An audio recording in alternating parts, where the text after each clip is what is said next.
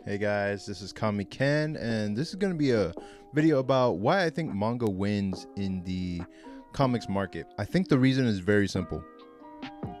Their sole focus is to be as wildly entertaining as possible to their target audience.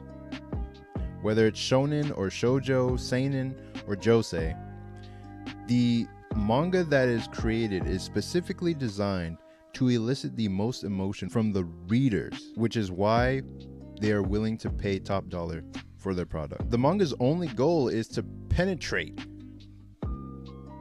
I'm not going to do it. Is to penetrate towards your emotions no matter what. The word is omoshiroi. Is it interesting? That's the only thing that matters. They don't care if it's achieved through sex, violence, or softness and comfort. If it's not a hit with readers, it gets canceled mercilessly. Because a new property has the urgency of being completely original, it doesn't have a pre-established history to fall back on, like comics like Batman or Spider-Man or Superman. The world is completely new and created from nothing. But that nothing has the potential to become a multi-million-dollar franchise, because instead of back issues to fall back on, manga has tropes tried and tested throughout the decades, and they'll focus on them to a fetishistic degree. Since manga leans more on the cartoonish end of the spectrum when it comes to representational art, everything in the character design is carefully considered to elicit the most emotion from the reader. Cute characters elicit emotions of protective instincts. Strong and stoic characters elicit horniness from their female fan base. Everything from the expression of the characters, the color of their eyes, their personality quirks, the slant of their eyelids, to how many eyelashes they have. Everything is calculated in terms of how can we make this character look sexier, more charming, more enticing. What is their backstory? Who are they as a person that the reader can get to know and love and follow on the journey? Take this new show, Delicious in Dungeon or Dungeon Meshi. All the character designs are meant to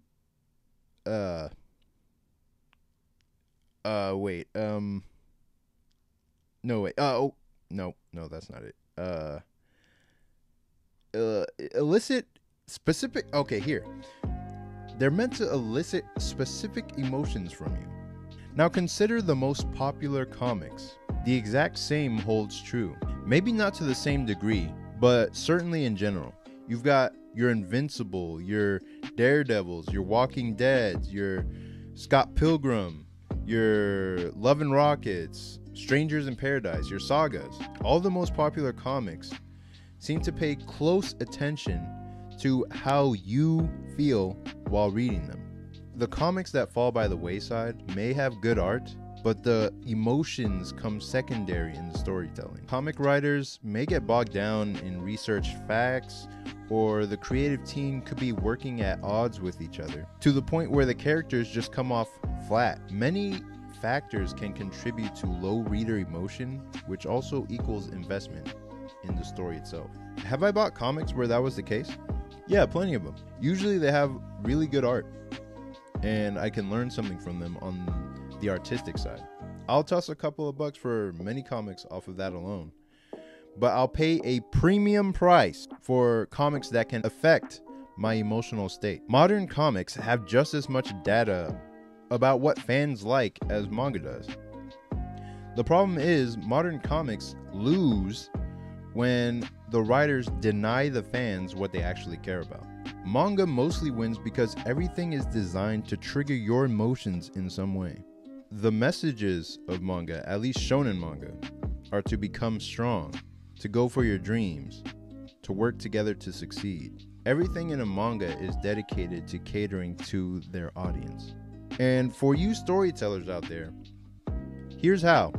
1, you just have to be aware of your genre, the genre you're writing for and serving. Give your readers something that they can't get anywhere else? Which conventions will you stick to? Which ones will you break? Story tropes that you usually see in the genre you're writing in: horror, fantasy, mystery, superhero.